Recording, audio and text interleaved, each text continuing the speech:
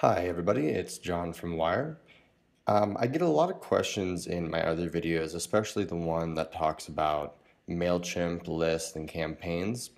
And the questions are usually along the lines of, how do I build my Mailchimp lists? How do I get people to subscribe to my newsletter?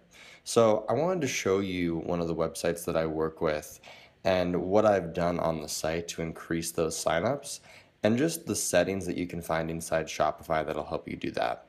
So the first way that I manage to have people sign up for my email list on Shopify is I have this pop-up that appears after 30 seconds. And this pop-up basically says, by sign up for this newsletter, you'll stay up to date with all the latest product releases, updates, etc., etc. And the most important part out of this whole thing is special discounts. And this is kind of a little trick that I found that people don't really care about your updates or your product releases, but they do care about special discounts. So if people know they're going to get a percentage off or a discount or even just information that's going to be free to them, they're more willing to put in their email address and sign up for the newsletter. And this is true for a lot of things. So I always include special discounts or sales or a free ebook download onto all of my pop-ups because I know it increases the conversion.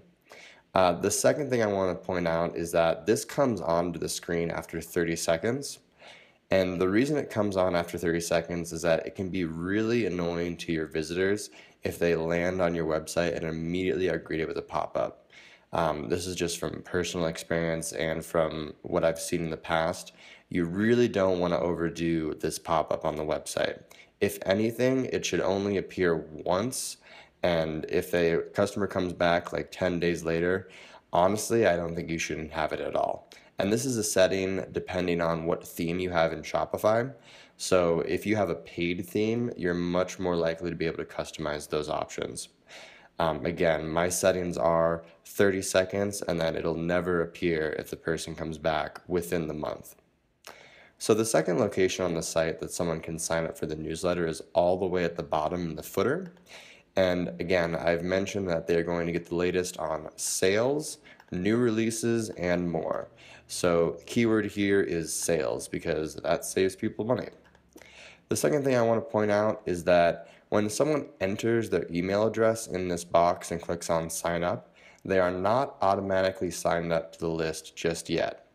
You'll see later on in the video, I have the email that arrives in their inbox, and that is a setting inside Mailchimp.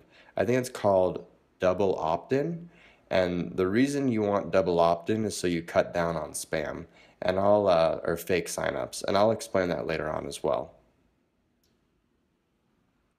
So another way you can get people to sign up for your email list is on the checkout page. So if you actually put in their payment method, there's an option in Shopify to subscribe to our newsletter. And this is actually built into the Shopify platform, so it doesn't matter if your theme supports this or not. But when they get to this part, you can set this to be automatically checked or unchecked. I always have it as checked because I know that's going to send a confirmation email to their email anyway. So if they really don't want to subscribe to the newsletter, it's no harm, no foul. They just don't need to respond to that email. But if they do get an email saying, hey, would you like to confirm your subscription, it's really common that they do click on confirm and sign up to the email that way. Okay, so now that we've taken a look at the front end and seen where the options are for the person to sign up for the Mailchimp list, I wanted to show you inside Shopify where you can turn this setting on. And the setting is going to be located in settings. So you want to go to the bottom where it says settings and then click on checkout. And then if you scroll down from the top where it says order processing, there's this option here that says collecting consent to send promotional emails to customers from your store. If you click on this little question mark, it'll actually take you to the section in Shopify Help where it really describes what this actually does. But I'm just going to go over it really briefly. When you have this first one selected, customer agrees to receive promotional emails by default. That means on that checkout page that I just showed you, it's going to automatically check to sign up for the Mailchimp list. Now, the reason I do this, and you may be wondering, okay, John, well, that's kind of disingenuous. Why do you have them sign up without even, giving them the option? Why do you have it on by default? And the reason is that I have two two ways for them to sign up for the list. They have to first leave that checked when they are checking out, and then they have to agree to the email that arrives in their inbox. So I'm not signing people up by mistake. If they really don't want to sign up, they just need to do nothing and they won't be signed up to the list.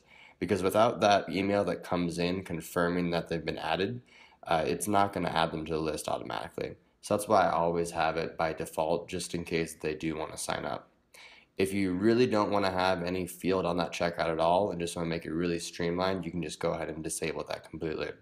So what I'm going to show you next is what the email looks like from Mailchimp that basically confirms that someone wants to sign up for the list. Okay, so this is the final part of this video, and what you're seeing now is the email that your customers are going to receive once they've signed up for your Mailchimp email list.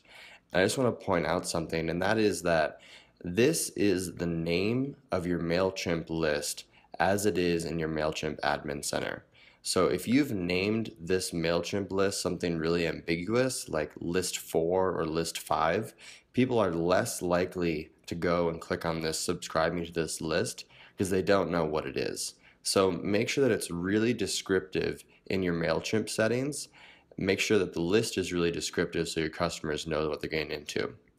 All the customer has to do now is just click on yes, subscribing to this list, and it'll say thank you for subscribing, and then you can go ahead and click on continue back to the website, which will bring them right back to where they started. So the reason that you want to make sure that this double factor sign-in is enabled is that you're really going to cut down on fake emails. Having the ability for people just to put in their email and click on sign up sounds good in theory, but you have to remember that you really just want people that are dedicated to opening the emails and to receiving your promotions, because Mailchimp free version does have a limit as to how many emails you can send. So with that, I hope you found this useful.